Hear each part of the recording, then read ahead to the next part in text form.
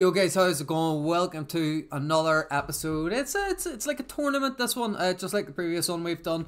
We have now entered a 15-minute and 10-second interval tournament on chess.com. It's about to start here in 6, 5, couple of seconds. And yeah, we're just going to see how it's going. This is currently being live streamed down in my channel. Let's switch over because I think we've just got our first opponent. Yes, we have.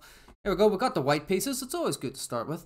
And yeah, we got the YouTube. Oh, there we go. I'm famous. Big Sean's famous. So 15 minutes, 10-second intervals. Again, the tournament that I have coming up in just over a week is a 90-minute and 30-second interval match. He's going for the Caro-Kann. I do like playing the fantasy, so we'll take the center. Going to go here, and we will play the fantasy variation. Because if they do take, we get the big center and it's easy to defend. Excuse me. So yeah, if you guys are enjoying or you do want to see the next episode, please just slap a like. It helps me enjoy. Making these videos.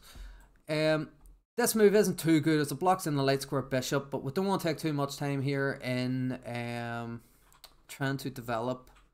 So what are we thinking? I'm thinking maybe if we go here, he's likely going to pin. So let's stop the pin. Playing, expect the move. We'll wait and move. We can't bring the cat back. The cat's long gone. Right. So he's attacking this pawn. We can't go here. We can defend it again with another pawn. Probably going to develop. So we'll defend with the pawn to replace this if he does take. And we'll get the bishop out here. It's a very common move. Again, we're probably ending up in the position that we've all probably been in before and seen. Like I went from Caro-Kann, kind of. It is a fantasy variation, but it's a bit different. So let's see, what have we got? We can continue development, maybe castle here.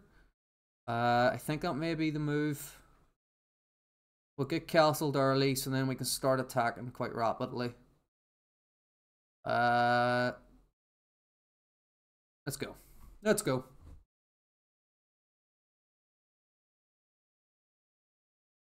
So now guys, yeah, again, if you do want to see another episode, I am going to be recording these games one by one, so please tune in to the next one. We'll see how we finish in the tournament, and let's just hope we get second place like we did last time. So we can't fall back because we have the escape squares for our bishop, weakening this side for his king if he does decide to push forward. So then we know he's going to castle king side. Or we can go take, and his bishop is kind of weak because of the amount of pawns he has on light squares. So we wouldn't really want to trade off. Well, we would want to trade our light square bishop, actually. Let's take, yeah, let's take. And then well, we have 1, 2, 3, 4, 5 pawns on dark squares, 3 pawns on light squares. So our dark square bishop is a wee bit better than his, as he has 1, 2, 3, 4, 5, 6, 7 pawns on light squares. And his dark square bishop is out here, so it's going to be quite powerful. So what can we do? Let's see. The moves that are going through my mind is just bring the bishop out. Normal development move. We could push and lock down the dark squares in the center. Stopping his knight from normal progression here. Could push the pawn. If he pushes the pawn, we could just go here. So let's see. We'll push to stop him having the ability to open up the scope for his light square bishop. That's the idea. That's the idea.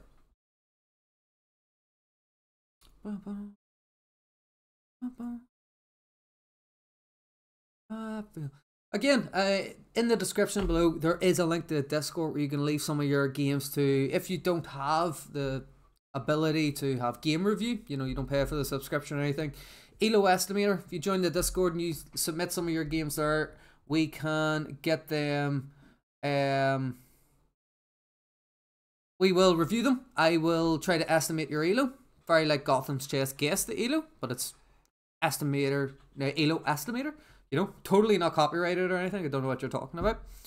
And that way you get to see your game reviewed, and it doesn't cost you anything.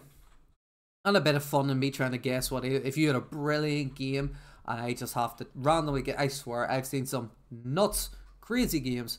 So this move is very clear. One move attack that attacks this pawn in the center. So we are not pawn in the center. Sorry, our B pawn. We can move up. We can take. He takes, and then we move up because it's very likely he's going to try to attack our bishop. But I think we will probably. Don't know what square is better to put the queen on. Probably C2, given the opportunity for our knight to go to D2. We can't be easily, well, we can be attacked here, but that could just be taken. So we will go here. Again, this gives us the opportunity to develop our knight as normal. So it does. Defending this pawn as well, which is the whole move, or whole reason for his previous move. It's going to be easier for him to get his knight out now. Or get it castled, because this is free for his knight to go to. Now that's no longer pinned to his queen. What do you guys play against the Caro-Kann? Do you go for the trade, the exchange variation, or do you guys go for the advanced? Possibly the fantasy. Maybe you guys play a fantasy yourselves. So I'm thinking here, and maybe we'll trade off the knight, maybe. Maybe we'll start to try to get this other knight out as well. Maybe push this pawn. Maybe push the pawn, maybe ideal. Let's see. We push the pawn, can we escape if we're attacked? No, we can't, because this is covering, so this is covering here. If he attacks us when we push, we don't have any squares to go to. Well, push, takes. Yeah, actually. Yeah, let's push. Because then again, it makes the file a wee bit more open for a rook. Gives him more squares to look at. This is still defended. He hasn't done anything over on this side of the board. So he does attack us. We will then... Yeah, again, that's what I was worried about. So we push. Takes.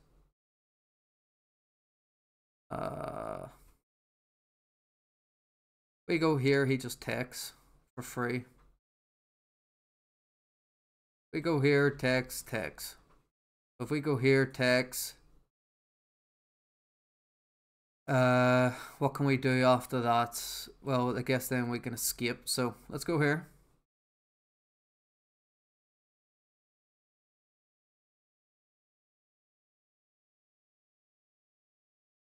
Yeah, so this gives us the opportunity to escape.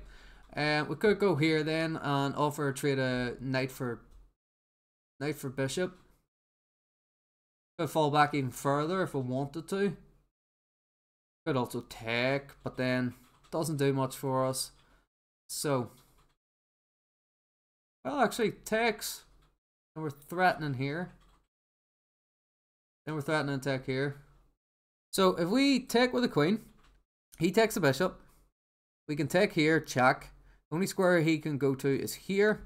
After that, we take the knight. Is that a bad move? Well, takes, attacks. What can we do after that? Well, we can still go here. Yeah, no, I think moving the queen here, taking there with the queen's the best move.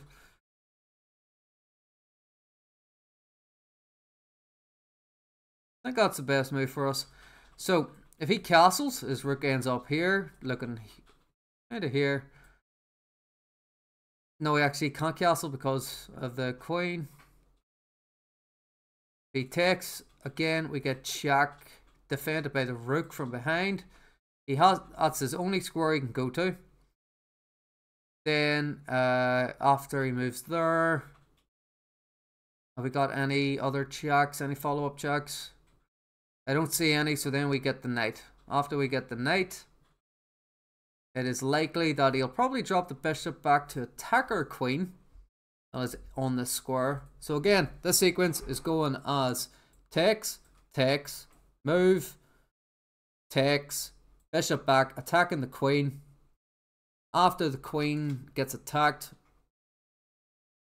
we can take the pawn. With check. We take the pawn with check.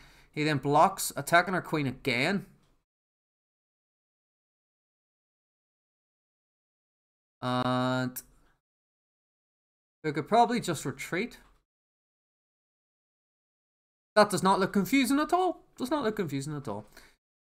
Do you see anything better in this position? Let me know. Let me know if you see anything better in this position. But he's struggling. He's struggling himself. He's a 960 rated in rapid. So we do have a wee bit of... Okay, so he's attacking our rook. So again, check. Hold on. Is that not just mate? Is that not just mate? Let's calculate this first. So, where can his king go? Can't go here, can't go here. Can't go here currently.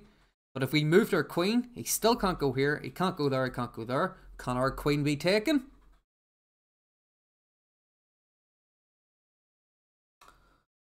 Oh, that seemed like too easy of a game. That almost seemed too easy, but I will not complain. Seems like a perfect length for an episode. Tell you what, let's give it a wee game review here, because we're probably still waiting on the next. That did not seem bad. 87.6% accuracy, fantasy variation. Does say to bring the knight out. I was just a wee bit worried about anything going there. And here, apparently, we should tuck in the center. But we didn't do anything wrong. There was no massive mistakes, nothing that lost us material. Well, apparently this is a mistake. Now, why is this a mistake? That's the biggest thing. What's the best thing about this game? Great move? What's better than a great move? A brilliant move. Oh, you love to see that colour. See, once you see that shade of blue? Is that blue? Once you see that shade, oh, it's lovely. It's lovely. So, computer says bishop takes. We check. King moves. And then, yes, we take. I would assume that next best move is queen takes g6. Yes, again, that's what we calculated. It ended up being a brilliant move because that's not something that you would really spot. You push to kind of get them to take because you're attacking. If they take, you take, opening up their king a bit. But oh my god, they blundered. What's the best move in this position for them? It is to take. So this is the only move for them, to take the bishop, where we would give a check, they move, and then we will win the knight. Oh, that's lovely. You love to see that colour. Chess.com estimated us at 1500 elo and our opponent 1150 with an accuracy us of 86.7 and them 73.1. Oh my god, I was not expecting that. That's a brilliant game. Oh, you know, I'm getting goosebumps. I felt amazing. Anyway, guys, I hope to see you in the next episode. Don't forget to tune in. Hopefully we can get another brilliant game, or else we're going to get slaughtered. You never know. Thank you for watching. I hope you had a good one.